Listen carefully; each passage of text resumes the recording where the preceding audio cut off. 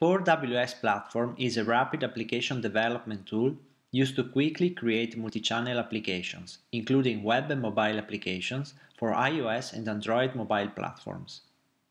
The key feature of this platform is the creation of applications without the need for coding them with traditional tools such as an IDE or other advanced editors.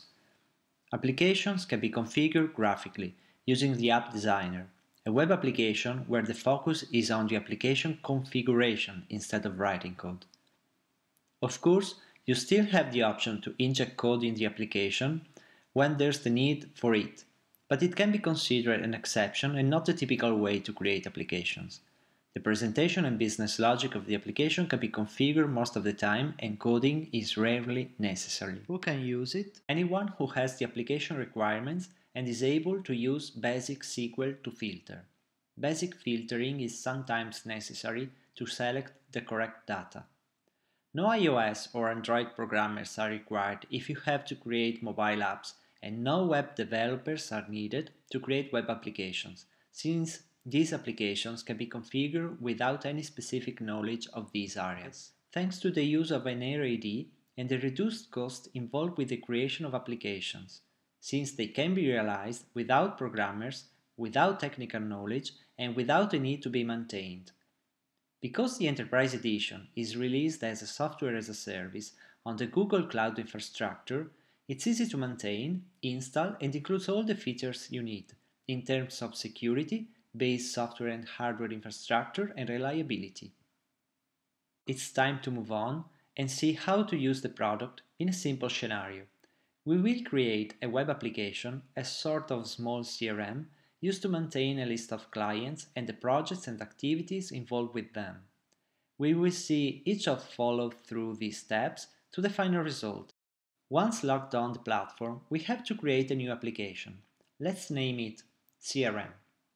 Every time a new application is created, a few additional settings are needed. A context path is used to store within it a series of static content like images, style sheets, and so forth. It's not essential, but available if needed. Another property to set is the application title, the one we will see when starting the configured web application. The next step is to create the objects we need to work with, which will become database tables. In case of a small CRM, we need to define concepts like customers, the project's link to each client, activities for each project. So, we will create 3 objects, starting with the client. In order to do it, we use the tables functionality. Here, we will define the name of the table and then all the properties which will be stored for each record of the table.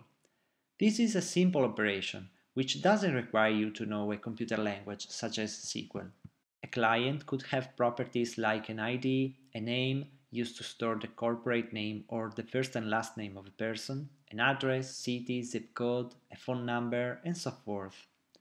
Once we've done that, an internal representation of the table will be created and made available to the rest of the platform. We have to do the same for the other 2 objects, projects and activities. The environment also creates automatically a couple of business components expressed as SQL queries used to fetch all the data from the table and show it in a grid, for example, and the second component used to fetch data related to a specific record, that is to say, to a specific client. Let's open the business components list, select the right one, click on the Edit button, and apply the filtering condition. Basically, this is the most complex skill required when using the platform, a basic knowledge of the SQL language needed in case you want to filter data coming from specific tables.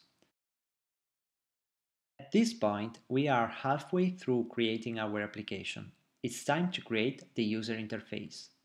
Let's start with a window showing the customers list, composed of a filter panel on the top of the window and an editable grid where the clients can be added, changed, deleted. The required settings are minimal: the window title, an icon, and the type of content to add. Here we can choose among a wide range of window components, including grids, detailed forms, trees, charts, image galleries, maps, and many others. We select the Filter plus Grid panel and click on the next button. We have to choose which business component we want to fill the grid. We have already created it, so we just have to select it from the components list and click on the Finish button. We could open the project as an independent window when choosing a client, or include it as a folder in the first window, or as another panel in another area of the window. There aren't any limits when positioning other panels, and we can do it using the graphic designer. If we open the filter panel, we can choose which filters to activate and make them visible on the top of the clients list. The first functionality is ready to use. Let's have a look at it in the web application.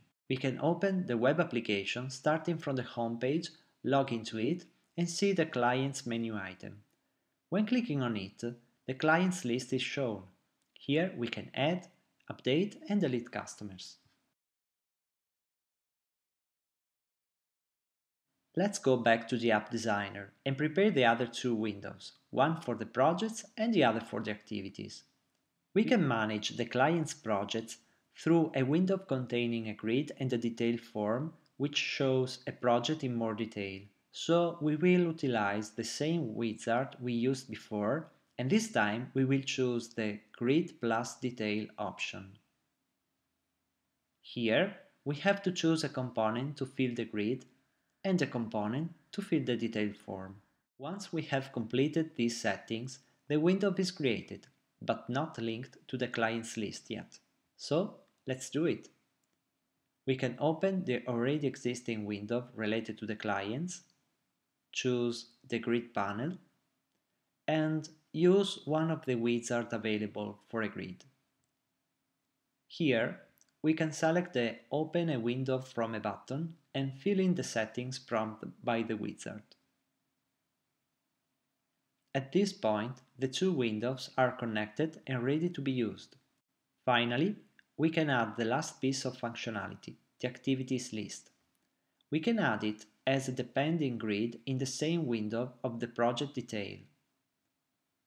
We can refactor the existing window and make space for it. We can temporarily remove the detail form, add a folder container, and re-add the form detail and the activities grid. There's nothing else to do. Our application is ready to go.